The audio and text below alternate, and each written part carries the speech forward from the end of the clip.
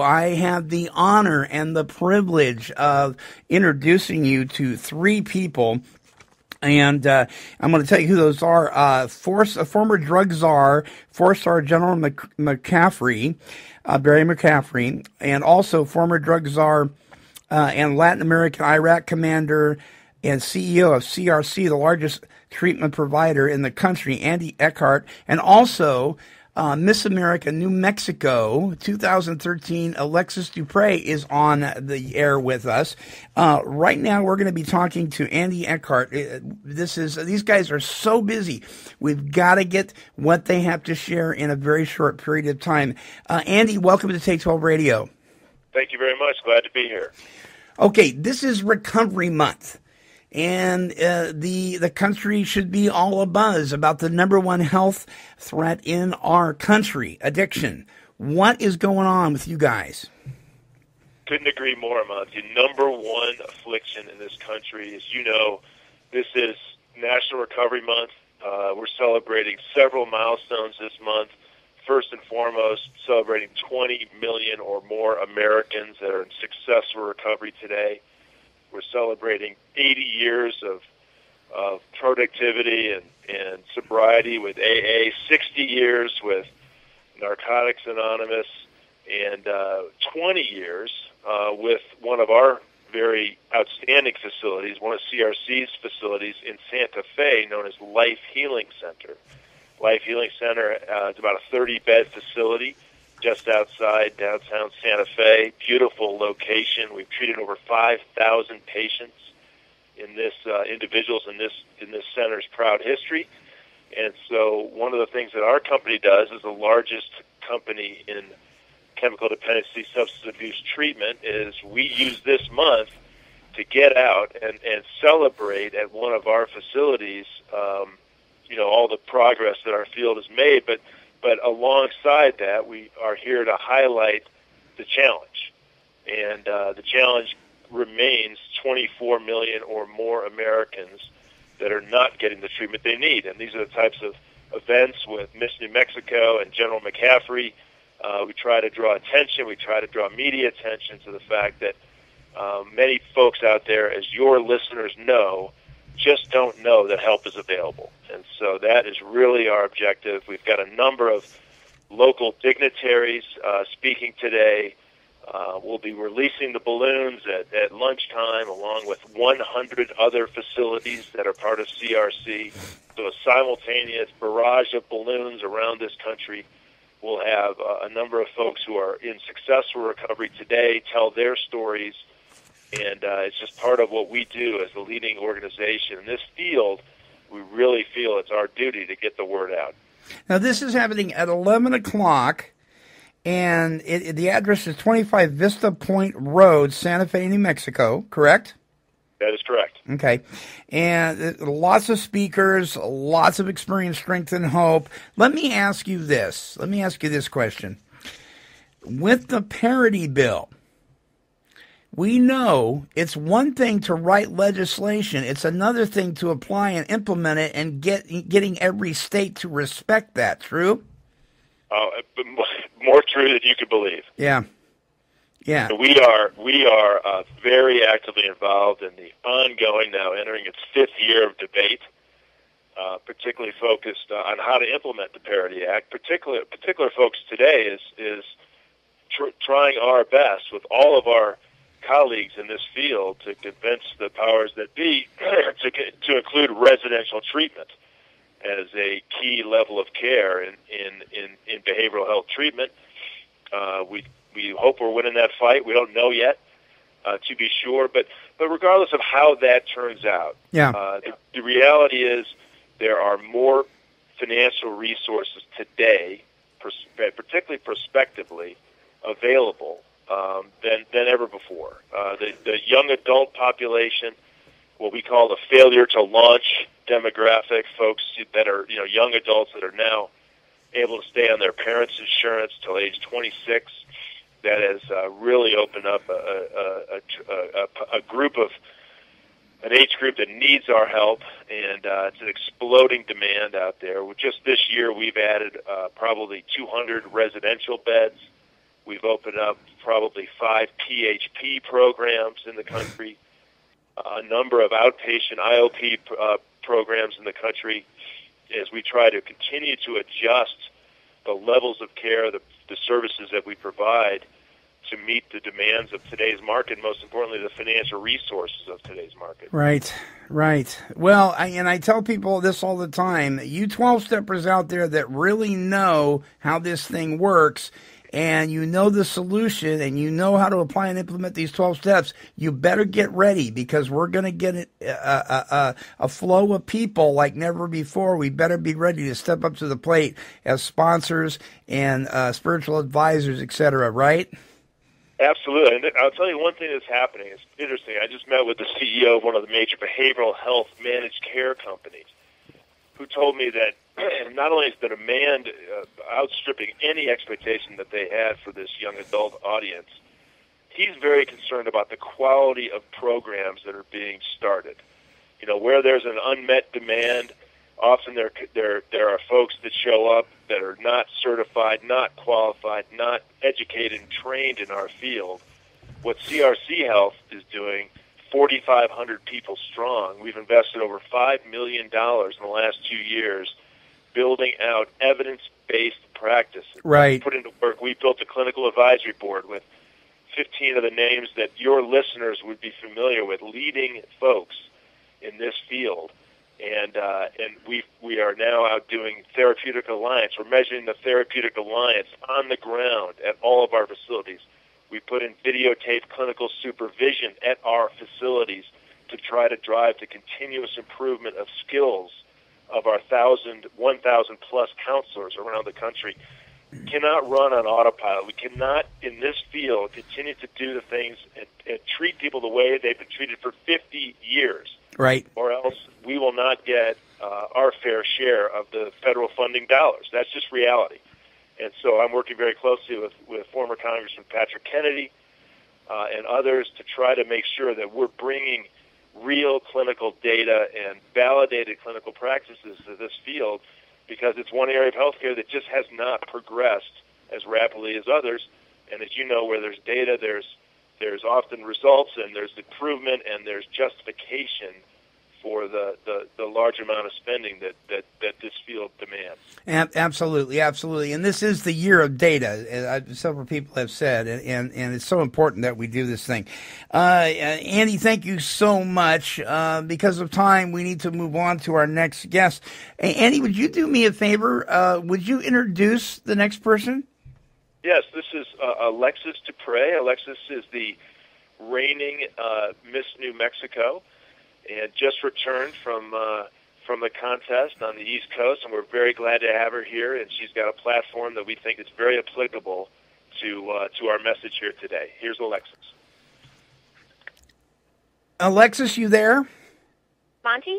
Yes, Alexis, first of all, let me just congratulate you on your position and what you have received in recognition of your wonderful service to our country as Miss America New Mexico. Congratulations. Thank you so much. Thank you for having me. So why is Recovery Month important to you? Well, I'd never been a part of an event like this before, and when I was contacted about it, I thought, well, this goes perfectly with my personal platform. And for the pageant, we're required to have a personal platform, which is, an issue that's close to our heart, a nonprofit, something like that. And mine is the power of one, single-parent families. And I'm also a communication studies graduate from New Mexico State, and I've taken a lot of classes on family communication. And we've studied how children of single-parent families deal with these kind of struggles more than those with dual-parent families. So I thought it was really applicable to this issue, and I've just done some research lately on the drug usage in New Mexico, and it was astonishing to me. So I'm really lucky to be a part of this and to be included.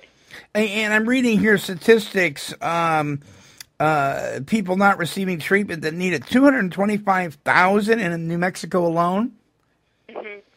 That is absolutely horrific. Right, and I looked up some statistics before I came up here. just out of curiosity. And I read that in Doña Ana County, which is where I go to school, the availability of drugs on high school campuses has nearly doubled. And back in 2009, Espanola, New Mexico, was named by Forbes as one of the drug capitals of America. And I couldn't believe that. And so I know that it's a really big issue here. And I got some attention at Miss America because we have an intro for our state and just something clever that we come up with. And I chose to do mine on Breaking Bad, the show that, you know, right.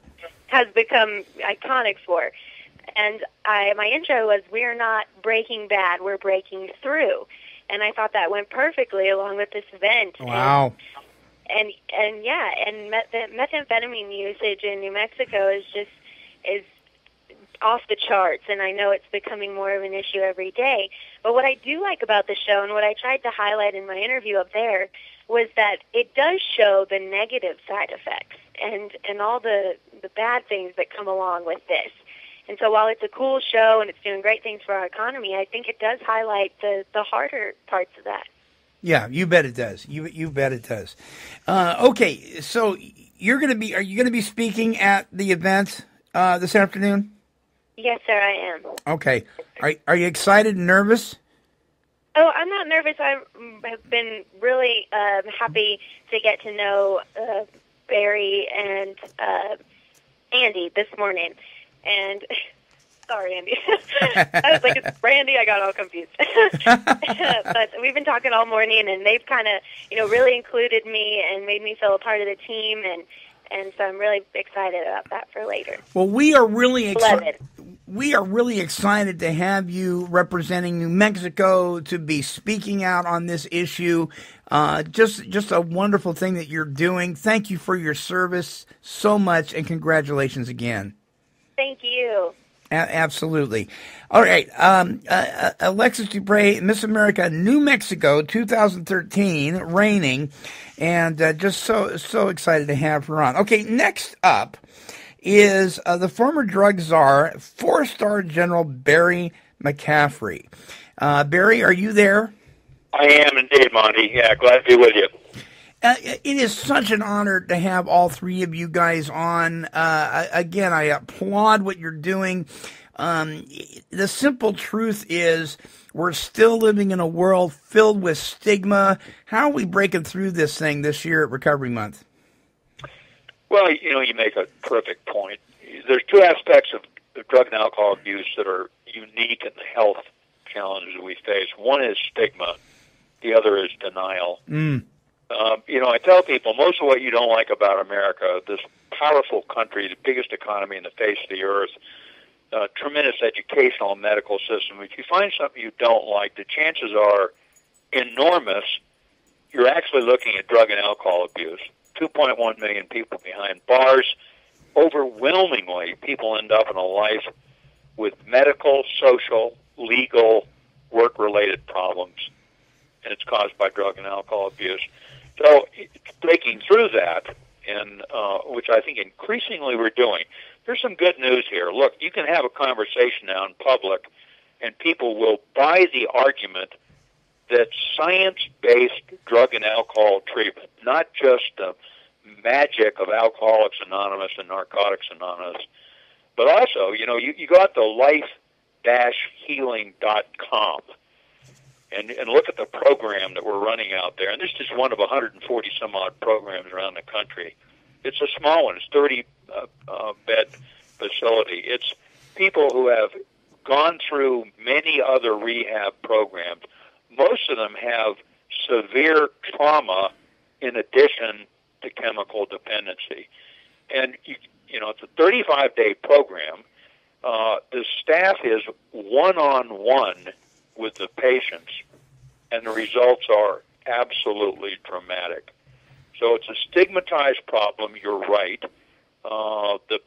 It's not just the people who are in chronic substance abuse that are in denial, so are their parents. You bet. Their employers. The mayor doesn't want to be known as, being in a city with severe problems. And we're here in New Mexico, and, of course it's across the country. It's not East Coast or West Coast. It's certainly not a problem of minorities or poor people. You know, I tell people one of the biggest rates of drug and alcohol abuse of any occupational group are healthcare providers. So anyway, here we are, 11 o'clock at today, and this is one of, as Andy said, 100 places across the country where we're drawing attention to National Recovery Month.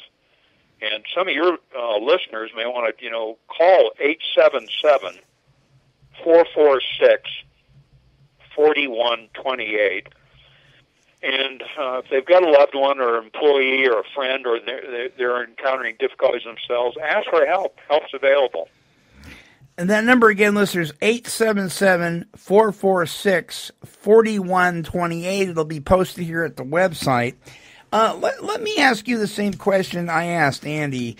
It's one thing to write legislation when we're talking about the Parity Act. It's a whole other thing to get every individual state to be good boys and girls, is it not? Oh, yeah. We're worried about this. There's one of the things we got to recognize is most Americans don't have drug and alcohol problems, thank God. Most Americans don't smoke cigarettes. About the stupidest thing you can do in life. That kills 440,000 people a year. But the problem is, when you look at the population, pick a number you believe. We're using 24 million. There's maybe 250,000 here in New Mexico. There's a significant number of people out there that have difficulty. The best way to protect your family is to sit down with your kids, homeroom teacher, pediatricians, coaches, and make sure your kids don't end up in drug and alcohol abuse. When they do, now it's hard work to get them out of it. So it's stigmatized and difficult to deal with. Yeah, and enough cannot be said about actually sitting down at the dinner table every night with your family, praying with your family, reading with your kids, spending time going to their games, being involved in their life, monitoring their internet access. My son asked me, he's 15 years old, he goes, "Don't you trust me?" I said, "No." I think you're right on the money. Yeah. And actually, Alexis Dupre, you just interviewed, said the same thing. At the end of the day, the family, if you luck out and you're in a strong two-parent family, if you luck out and you're in a good school, if you luck out and you're playing athletics most of the year, the chances of you having a significant problem are remote. But, one of the numbers that always fascinates me is that both your parents are alcoholics or drug addicts. 50% of the kids will have a chronic substance abuse problem. If one of them's an alcoholic, 25% of them will have it. Sure. So the magic to me is, how come all of them don't have a problem? And you go to these devastated families with just cruel upbringings, and half the kids break free. My dad was the son of a terrible alcoholic that died young, and somehow he got through that and lived a model life. But it's a great challenge, and we talk about the 3-generation nature of drug and alcohol addiction. That once you end up wrapped up in that lifestyle, it's your children's children who are the first ones that escape the impact. Yeah. Oh boy. Well, I'll tell you, we've got our work cut out for us. I think we are we're doing better than we were, but we certainly have a lot more work to do. Right? Correct? Oh yeah. But I think your listeners ought to have a note of optimism. Yes. If you're watching one of your loved ones, your employees, circle the drain going downhill, you're looking at a fatal illness. That's going to end up. And recovery is absolutely possible. So not only on the website I gave you, which is here in New Mexico, but just on a national, go get on the web, find CRC Health Group or any other program that's science-based, and call in and ask for help. And it is literally magical what can be achieved. We have come a very long way compared to even 10 years ago. And it is, like I said a minute ago, it is such an honor to have you, all three of you on. I have the utmost respect for what you're doing. Congratulations. Let's review one more time. 11 o'clock in this early afternoon today. There will be a conference, a news conference held. The location is 25 Vista Point Road in Santa Fe, New Mexico. Can people view this on the web? How can they view this from their homes? Well, we're actually going to have a lot of media there, but I think your listeners ought to go to our website, recoverymonth.gov. And there you can get a notion of nationwide why we're involved in this. And, of course, you can learn more about this event. We'll try and put some video. That's a good idea on life-healing.com. So we'll try and get video and put it on the site so people can see who's there. Miss New Mexico, here we've got just tremendous voice of optimism. We're very impressed that the sheriff is there, Sheriff Garcia. Wonderful. 26 years as a Santa Fe police officer, now elected sheriff. And, I tell people, if you want to understand drug abuse, talk to municipal judges, social workers, emergency room personnel, or law enforcement officers. They flat know what the impact of drug and alcohol abuse is. So Sheriff Garcia will also be there and speak, and we're very proud he's joining us. Well, I want to thank all three of you. I would love to have you individually on to talk more about what you're doing. Would you guys be willing to do that at some point? Oh, absolutely. I know Andy Eckert's available, and so am I. And Miss New Mexico would also be another voice talking about the importance of families. Would you all three make sure that Bob Weiner has your contact information so I can get a hold of you? Oh, yeah, sure. You can go to Bob Weiner, and we'd be very proud to support your show and all the good work you've done in this area. And I must give a shout out to Bob Weiner. I mean, what a great guy. I can tell this guy is hopping excited about Recovery Month. I mean, this guy just talked my ear off, and I was like, I love this man's enthusiasm. Oh, yeah. No, he's been very important in the field, and he's been working a long time, both as a congressional staffer, and then he was a public affairs officer in the National Drug Policy with me for 5 years. So he's very knowledgeable and very energetic on this issue, and we're grateful for his help. All right, General McCaffrey, please don't hang up. Okay, stay on the air for just 1 second. Folks, just a real special thank you to Andy Eckhart, the CEO of CRC, the country's largest treatment provider, Alexis Dupre, the current reigning Miss America for New Mexico, and, of course, former drug czar, 4-star General Barry McCaffrey.